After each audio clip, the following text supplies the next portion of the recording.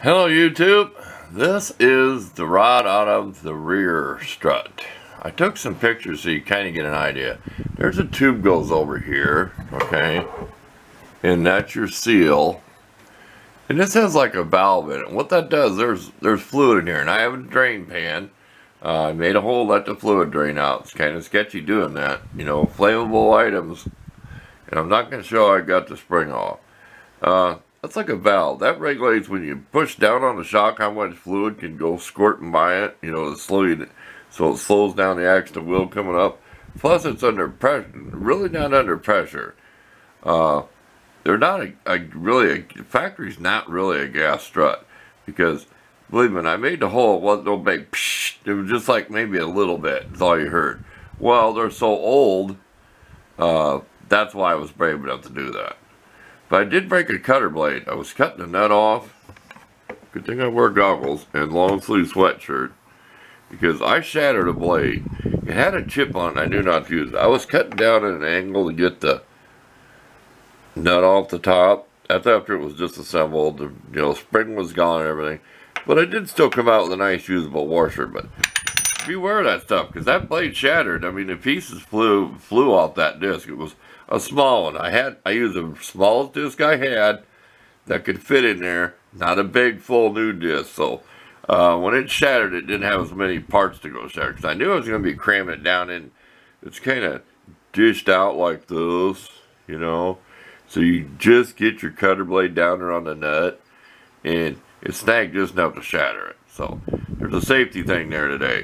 You know, be careful doing that stuff. I wear, like I said, I should have a full face shield, but there you go. Here's that thing spot weld I showed you on the other one that left the marks. We're going to go out and take that off.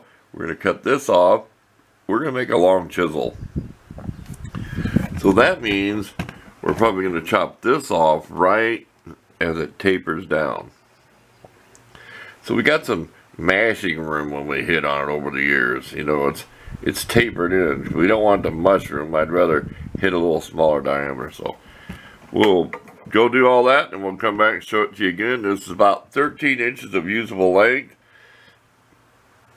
About 12 millimeter diameter rod. So I'd definitely be saving the other one in case I want a little rod. Like the other rear one, I have it saved. And I don't care if it's laying out in the rain. You know, it's all sealed up inside. So let's talk more work on this. Okay, we cut a slit in this, and we're peeling it off with a chisel. My favorite chisel. I even repainted it the other day, because I ruined it again putting vice grips on it on the car, which I bought that tool to hold the chisel and it didn't work. I think you get the idea. Cut a slit. There'll be a little bit of mark on there, but you can see down there where it was spot welded on there.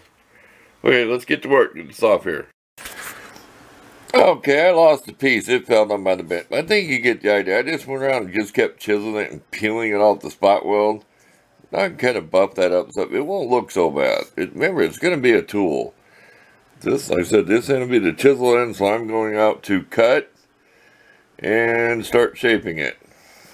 We're going to use the grinder here for a little bit of work. We'll do the main shaping with the grinder. So here we go. Okay, this is just 4.5 inch grinder, and I set in the chair. I did the main part in the vise, and then did some fine tuning setting in the chair. Running different ways. I mean, you can bring your stone in this way or the other way. I find it easier when you're fine tuning to run it up this way, so you know how far you're going. That's about 1 inch back. We want a little more taper than that. We want this to fit down in somewhere if it's hard to get in there. So it's going to be a little bit of grinder and belt sander, and see what we can do, because if we just get so nervous with that 4.5 inch grinder, we're going to get carried away, because it is hard to, you got to hold it in your hand, then it starts getting warm even with the glove on, so we're dunking it in the water, and it is kind of hard on me to hold that grinder over and over and sitting in a chair and you're propped on it, you know, it's a lot easier on a belt sander and a bench grinder, to me. So back to work. Let's see what we can do. A little bit more tapering to make that a little longer. Remember, you're not putting no edge on it yet. That comes later. And this will all be buffed out. So snap a photo of this progress and on to some more grinding. Okay, we're going to try to get you up closer and show you how we did this at the belt sander. Okay, see how we got it marked around here where it's even.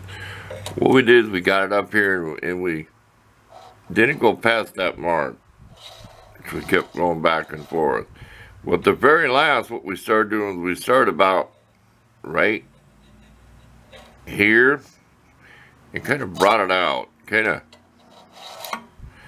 as the belt was running. So it kind of makes it. Let me get back here again. Boy, what a zoom feature. Okay. So what it kind of does is makes it kind of drop downhill a little faster. So it's tapered, but it's tapered a little more down in here. You really can't tell it, but I can feel it. As it comes along, it goes in and goes whoop. You know, otherwise you're grinding all day long to get that sharp. You know, it doesn't really matter. It's tapered enough. This will be used to getting in really tight places. I've thought about a screwdriver handling over the bolt thing. I don't think so. I think we'll keep this nice and smooth. But now to get rid of these with a sanding pad and go do some work and buffing on it and make it look nice. So the final edge will be the last thing, the sharp edge. But that's not bad with a belt sander. We'll take a couple photos of that.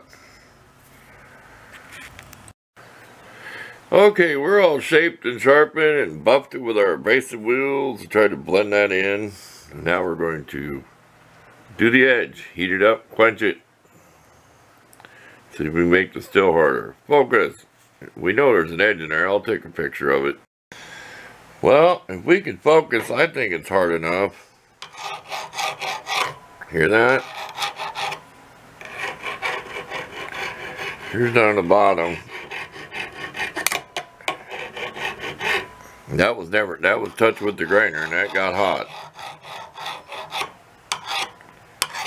This is not really removing anything at all, so. Focus. You know what I mean. I think it's hard enough. We'll find out when we chisel a bolt someday. And yes, I use map gas. I'm not being sarcastic. Everybody asked me. Man, my throat's rough. I need a drink. You've all seen this torture. I got a video on it. Will that thing focus on here or not?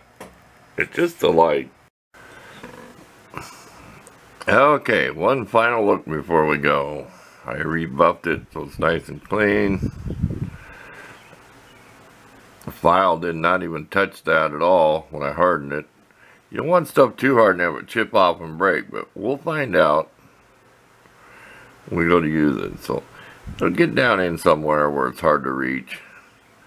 I could use this long one when I did the rivets on that ball joint on both sides on the car. There you go. Leave you plenty of pictures. I'm sure I took plenty of them. So thanks for watching.